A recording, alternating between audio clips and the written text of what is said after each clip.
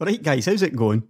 Over the past few days, the tech world has been ablaze with talk of AMD's new upcoming CPU architecture and core, known as Zen. Zen is AMD's follow-up to their Bulldozer core and is a totally new high-performance core design with a new high-bandwidth, low-latency cache system, simultaneous multi-threading or SMT for high throughput, and is of course built upon GlobalFoundries' 14nm FinFET process. We'll talk about all these things in turn. There is a bunch of slides and demos to get through, so let's start at the beginning. Right, so let's take a look at what AMD is hoping to achieve with their new Zen micro architecture. From the start, the aim was 40% more instructions per clock, and here we can see that this is compared to their current Excavator core. Excavator is of course still based on their Bulldozer core from 2011. Bulldozer had many flaws, but the weak IPC was probably one of the worst, and is the main reason why Bulldozer has such poor single-threaded performance. Another design target for Zen was to have a one-core-fits-all architecture, and here we can see that Zen will scale all the way down to the low-power market where AMD's current Jaguar core resides.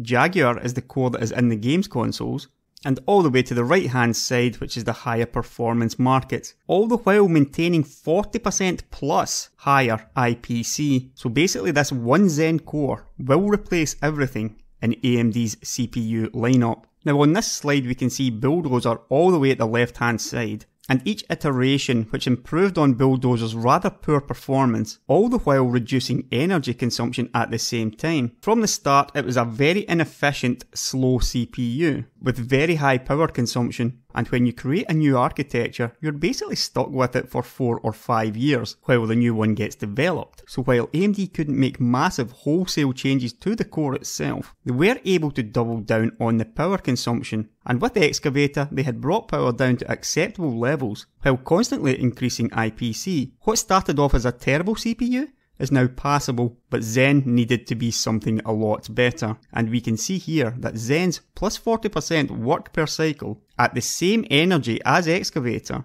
has led to a very large efficiency gain, which is effectively a massive increase in instructions per clock without using any more power. Right, now hold on to your hats because it's about to get a little bit rough. It's difficult to talk about CPU architectures without having a look at the actual architecture itself. In simple terms, CPUs do three things. They fetch instructions from memory, they decode those instructions, and then they are executed. Any programmers amongst you will know what an instruction is, but it can be something as simple as multiply 5 times 4, or move the contents of this variable to this memory address, things like that. These instructions are broken down into micro-ops, which are queued before being sent to the execution resources, which on this diagram would be your integer and your floating point. One of the biggest changes in the Zen core is the inclusion of the operation cache, or the micro-op cache. This is something that they never had in Bulldozer, and Intel has had since Sandy Bridge, I believe. Whenever you see a cache, just think memory. This is effectively memory on the CPU itself, very small amounts, which store instructions, or micro-ops,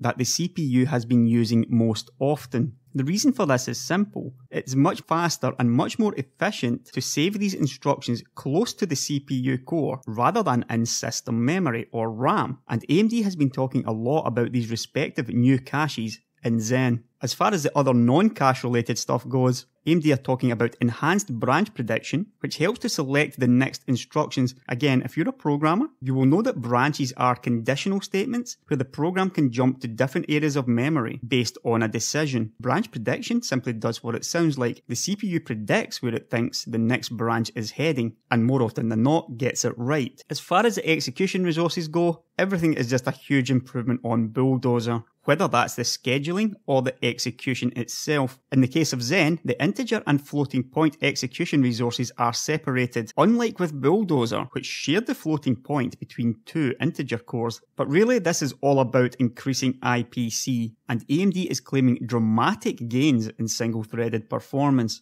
Right, now taking a look at Zen's cache hierarchy, again hold on to your hats, as this is pretty technical. But it all starts in the core with a 64K instruction cache and a 32K data cache. So this is different from anything we've seen yet, as normally these caches would be the same size. AMD claims that instructions are held more often than data in around a 2-to-1 ratio, and that is why the instruction cache is twice the size. 4-way and 8-way is all about associativity, with a higher number generally being the better, but generally speaking a drop off after 4-way, but that's a little bit more technical than I want to get into here. So that's your L1, and each core also has access to 512K of level 2. We can see here that this is a shared instruction and data cache with 8-way associativity.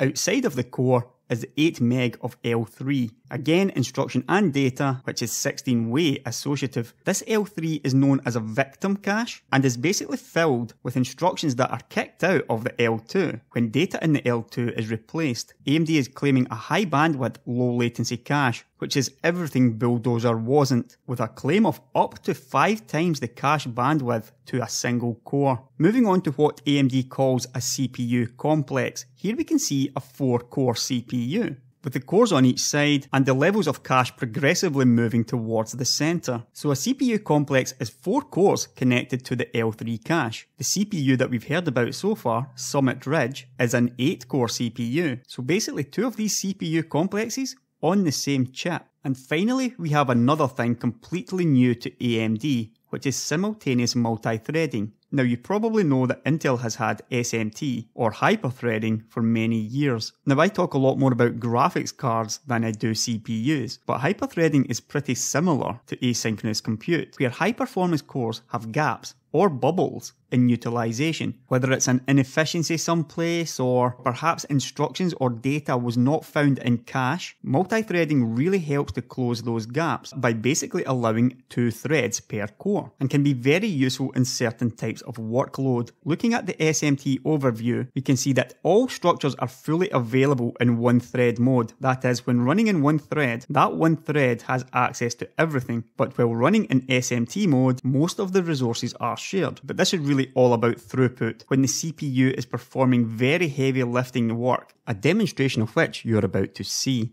On the audience's right is an Intel Broadwell E Core i7 6900K CPU. On the left is that Summit Ridge 8-core 16-thread part running at 3 gigahertz. We have set both at 3 gigahertz so that we can have a clock-to-clock, core-to-core, thread-to-thread comparison in Blender. You see that the Zen CPU just edged out that Broadwell E processor in that demo. And that demo was pretty much why Zen was being talked about so much over this past week. It's probably worth having a look at 1 or 2 facts about this before we continue. First of all, the Core i7 6900K is of course one of Intel's newest high-end desktop processors, launched in Q2 this year, selling for over $1,000.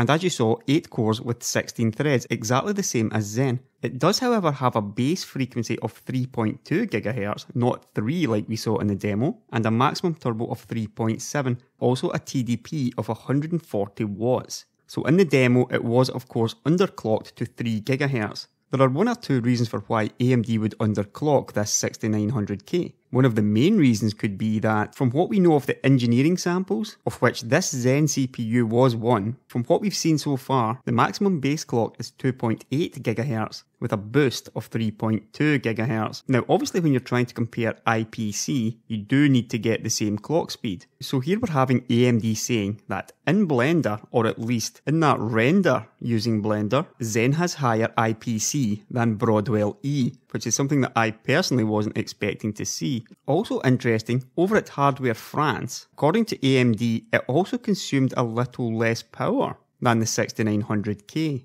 Over at Hardware Canucks, we can see that Blender is actually pretty favourable for Intel. The fastest FX CPU, the 9590, is even slower than a non-hyper-threaded i5 6500. So in this benchmark, Zen would be second, behind the 10-core 20-thread 6950X. Blender really has been a very good benchmark for Intel, and the software which they recommend as a benchmark, so there's no need to think that this is friendly to AMD here. Blender is however known to scale very well with hyperthreading or SMT, so what we're probably seeing here is Zen's prowess when it comes to multi-threading. It was just a very slight victory, and there's no guarantee that it would beat the 6900K in every render, but it's clearly going to be very good at that type of workload, and points to a very strong floating point unit, which once again is a massive increase over what we have with Bulldozer. So far so good. What could possibly go wrong? Well, there is still the issue of final clock speeds.